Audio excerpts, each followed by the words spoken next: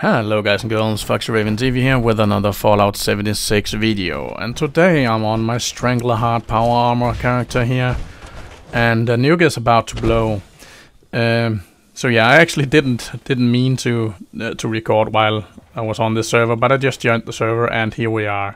So do you guys and girls remember my bloody plasma? Gatling plasma here, with the godly tank power armor build. Well, this is the same weapon. I just moved it over to my power armor, Strangleheart power armor here. So, and yeah, we actually put on the beam splitter, so it's more like a heavy flamer. And we'll be checking this out today, alongside with the Strangleheart power armor character here. And just quickly, our build is something like this. I will just go over them quickly here, because the nuke is actually inbound. And yeah, this is just what I like to use on my Strangleheart power armor here. And yeah, there we go. For the mutations, we do have Adrenal Reaction, Bird Bones, Egghead, a Healing Factor, Marsupial, Scaly Skin, and Speed Demon. We are fully fed because we're on Perfect Bubblegum, and we just received some lunch boxes they're called. Yeah, lunch boxes. So let's get to it. Let's see what this weapon can do against the Scorch Queen here. So the damage numbers are, well, they're decent. 29 overall, with a lot of number stacking. 12 to the body.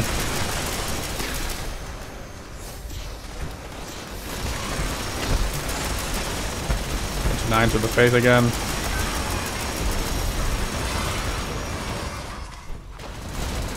Oh, I actually went down for some odd reason. Oh, that is the fire, what are they called, the snappers. They are deadly right now because of the perk card not working correctly.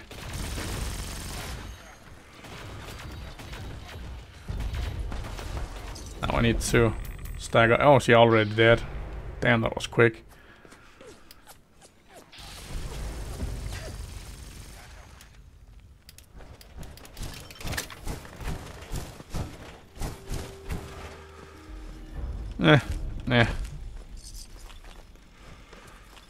There's no plan that I can get from her that I didn't already have. Let's just drop that. Drop that. Drop that one as well.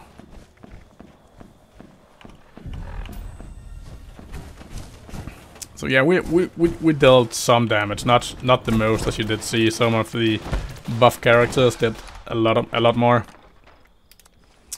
But yeah, let's move on and see if we... there we go, Salmon Pond. I was like, why is there camp on the pond? But that was the wrong one. So we will see what this can do against the giant behemoth. The damage doesn't seem like it's as good as if it is without the flamer. For some reason. So it seems like it does matter what you have on, because if we had the other one on, we would deal like at least twice as much, if not even more, damage to the Scorch Queen. But yeah, let's go see what this bad boy here can do.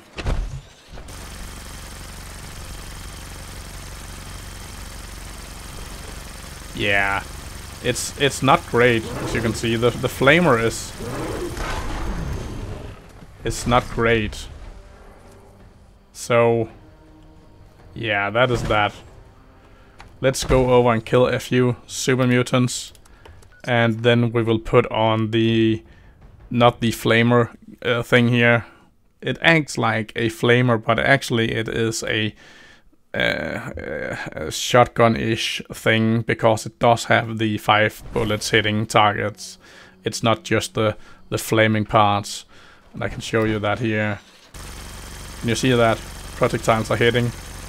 They light up like the white greenish on the pole. And when you see here, you can actually see the bullets are hitting. So the flamer is just a side thing. It's not actually the thing that damages the enemies.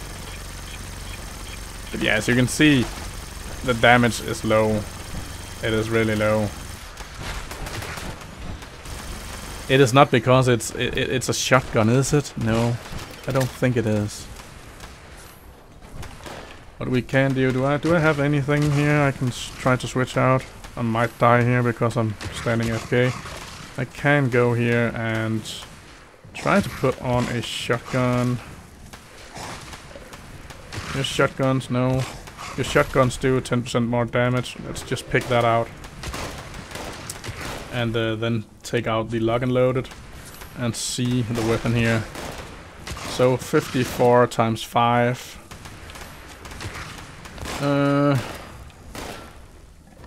Shotgun, where are you? There we go. 54 times 5. So no, it's not the shotgun perks that will deal increasing damage on this one here. Sadly. I was like, this is low ass damage. And I still believe it is. We can deal way more without the flamer thing here.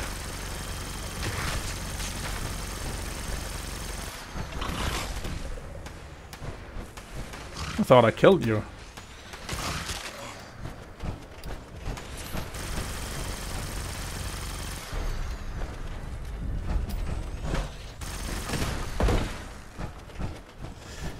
So yeah, not the greatest mod for the weapon, that is for sure. So what we can do is actually go down to the Nuka world, whatever, on tour here, and then pick on the other. What is it? It's not the barrel. It's the I would call it a nozzle, but in this case it's not. It's this one we have on now is a splitter, and I think I will do the focuser, and then we can see the damage comparison here.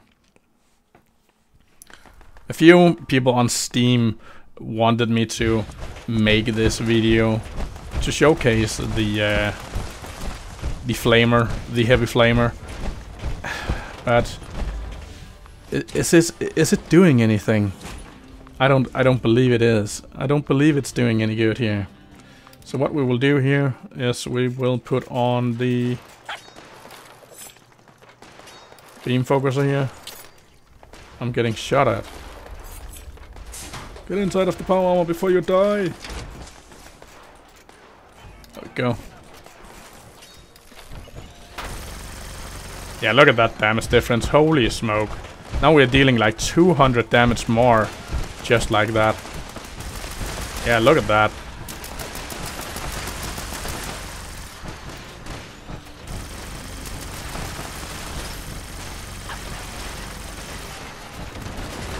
Don't shoot robots in the head. Their resistance up there. You have to shoot them in the back, to be honest.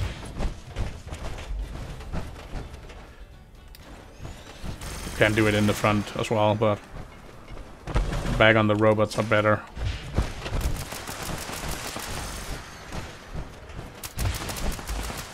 Already took that.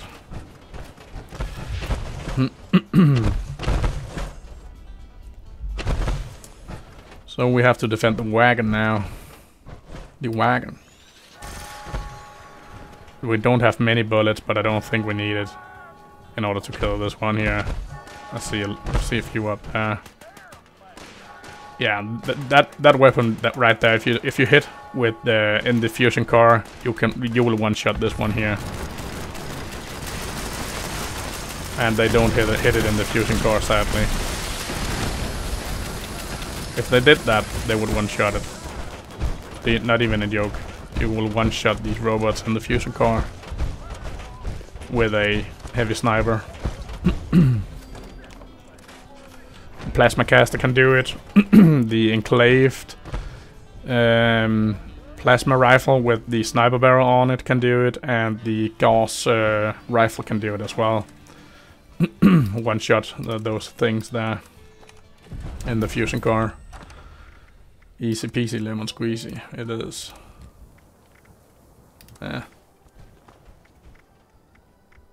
That's whatever. So, yeah, let's get back to Westtech. And let's get inside of Westtech here. But this is more a comparison video, to be honest. And I have to say, right now, the splitter is not a good weapon. Back when sorry, back when legacy weapons was a thing, the beam splitter was the way to go. I remember that. What's that? That's just normal super mutant. Oh yeah, I can see a mole miner down there. But yeah, I do have the targeting hut on my Strangler hut power armor here, and it is amazing in my opinion.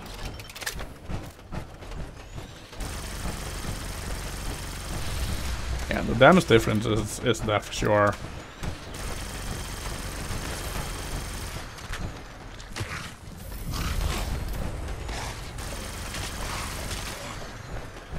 And not being able to die is a great thing. It is a great... Is that another? That's another mole miner. Right there, 500 and holy smoke to the face. That was incredible. Where did that super mutant go? Oh, there we go. He is 514 to the face. Holy frick. Yeah. I'm not gonna lie, these weapons actually deal a lot of damage. They're actually dealing quite a lot of damage here. I mean, look at that. That is 266 just to the body. I mean, look at that.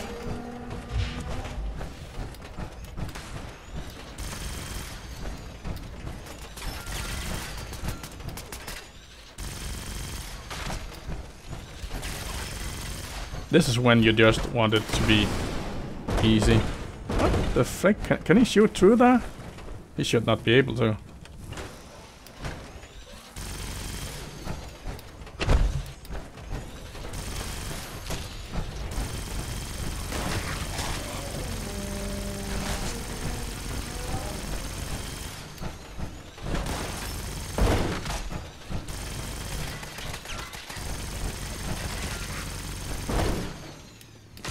No, we need to reload. Oh no.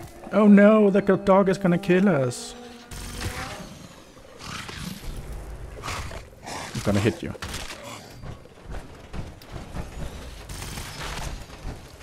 Another death from a bar.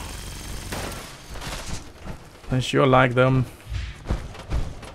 Nukes today.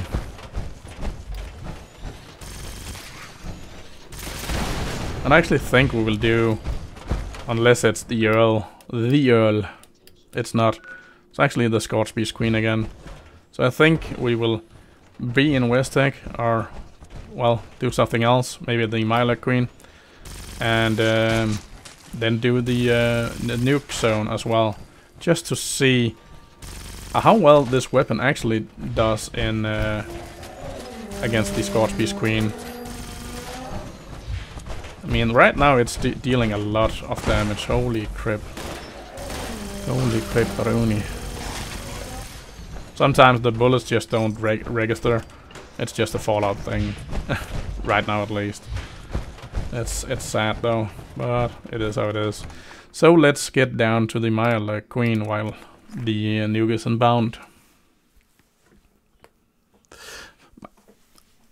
So, if we look at the other video, right, with my my actually non-power armor character that only uses the what was it, the ultrasonic power armor, compared to this character here that uses the Strangler Heart, I do think I see damage increase with this one here. But it's not the Strangler Heart power armor that does it. I don't believe it is, because I don't see any poison effects on them. That's a good thing about the power armor here, is that I can look and see where that freak is.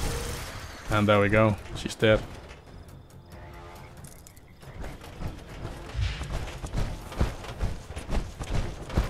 Yeah, the targeting HUD on power armors are just insanely good. I mean, it's experimented. I mean, constantly. Look at that damage. Any oh, there's one down here. Don't see the king anywhere though. Do we see the king anywhere? No. The king is gone, I think. Where did he go to? Don't see any dead or signs that he should not be here. Oh well. Hidden. So he must be dead. Let's port down and kill the Scorched Beast Queen. And remember, guys and girls, this one is not a buffed up at all character. I'm just using this one every day. Not every day, because I play on other characters as well. But I don't use buff characters anymore. I did at some point back in the days, but I just don't bother to do that anymore. I don't want to go into my inventory and buff up and so on. I have them on my hotbar and so on. I mean, if you want to deal incredible damage, you're doing it at public as well because you want to show off. That's just how it is. So, but there are plenty of other people doing the same thing, so it doesn't matter. Fuck no. I will show you. Look at that damage.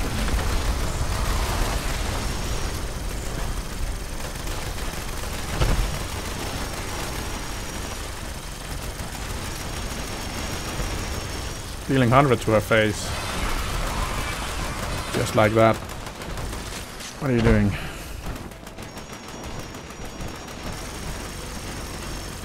And as you can see, this build is tanky as F as well.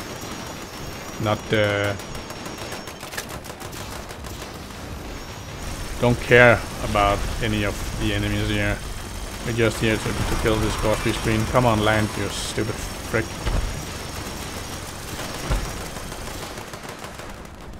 Oh well. She will land again at some point. That's a school boss. School boss crap. Damn it, crap.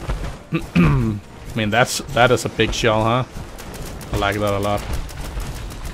That's good, queen. Get closer here.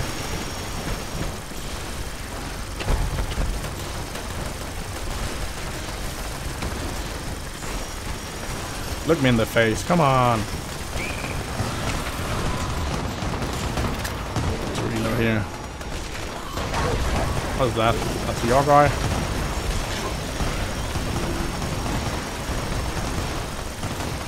Look at that damage.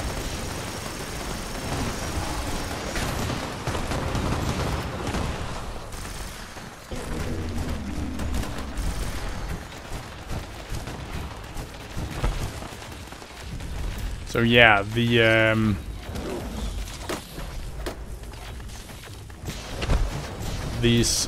splitter mod is not ideal for this weapon. That is for sure.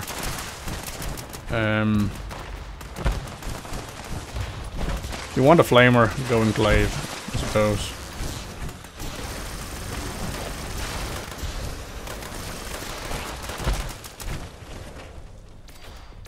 Don't want to PvP, do I? No.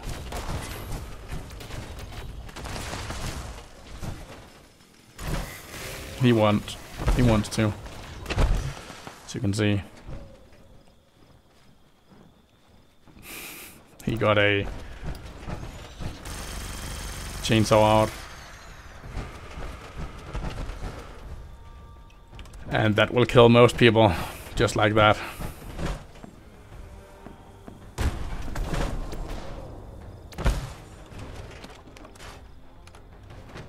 A chainsaw is a beast in PvP, but now I don't care. I don't have anything he can get, so it's totally fine. But yeah, there you have it, guys and girls. A longer video than I anticipated, but yeah. Anywho, take care, and I will see you in the next one. Bye bye.